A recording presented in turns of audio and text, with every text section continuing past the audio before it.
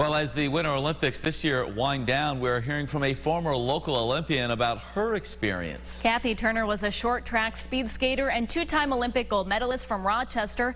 We spoke with her about this year's competitions and the lessons she learned while competing.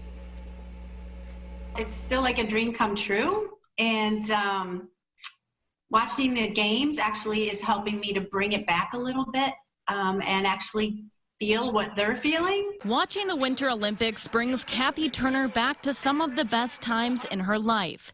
The short track speed skater won gold medals at the 1992 and 94 Olympics and now watches on TV as athletes take the podium. That's probably the coolest part for me. I didn't even know where to put my hand. I was like, wait, which hand goes where? You know, it's just such a new experience. We don't train for that part. You know, we don't train for our dreams to come true. We train to get her done. Getting together with athletes from all different countries to do what they love is something Turner will never forget. It's pretty neat when you're at the games and anybody with the USA jacket on the back, you know, USA on the back of their jacket, you could just go up and hug. It's awesome. You are one big family. This year, mental health has been a huge topic at the Olympics, with athletes like snowboarder Jamie Anderson opening up about their experiences.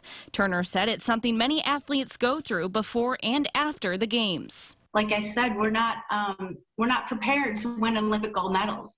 So when we come home and everything's, you know, it's like a whirlwind for months, years. It's ongoing, and then everything kind of stops, and we're like, whoa. Wait a minute, you know, what do I do now, kind of thing. But she encourages athletes looking to compete to work hard and not let the pressure and stress defeat you. It's not just 100% effort, it's 100 plus sometimes. It's that little extra plus sign.